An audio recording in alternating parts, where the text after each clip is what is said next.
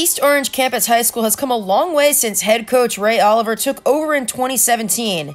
Many of the East Orange Campus football players have returned home after spending a couple years at private schools such as Morris Catholic and DePaul Catholic. These players chose to come back to EOCHS to win and represent their hometown, realizing that they could get a solid education and prosper out on the field with the recent academic and cultural changes at the school. We always had talent. What we didn't have are the mechanisms to keep them here. So now with our youth programs and our investment in these families, we've been able to keep our kids home. The team has upped their game since Oliver started at East Orange Campus last season. The Jags finished with a 7-3 record, and this year there are starters returning in nearly every position, 17 to be exact. One of East Orange's not-so-secret weapons is quarterback Nasir Montgomery. Montgomery finished last season with 2,345 total yards of offense and 27 touchdowns. As one of the top 50 New Jersey football recruits, Montgomery is locked in and ready to dominate as a decision-maker. What I've worked on, really, I've just been working out with my track coach, my quarterback trainers, just to get better, be a better all-around player, not just a quarterback, get faster, stronger, be able to do certain things at receiver, DB, quarterback. Just work on becoming a better athlete because it helps me.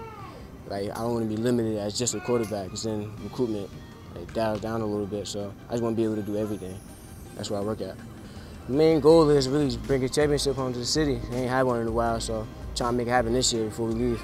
We lost in the first round 3 years in a row, so I wasn't here my sophomore year. I was at DePaul. But this year we're mainly focusing on how to get out the first round of the playoffs and hopefully get to a championship and win and bring it home for the city. It works all together, the offensive line, putting in a lot of work. We got a lot of good backs, good quarterback, people that could go out there, catch the ball, a bunch of dogs on the line. Last year, the campus won the conference for the first time in program history. This 2019 season, Coach Oliver has high expectations for his Jaguars. This year, we hope to do it again. We're working really hard to do that. But obviously to go further in the states, hopefully win the state championship. The playoff system is it's a whole new season. So you never can guarantee, but I tell you what, nobody's praying and working harder than we are.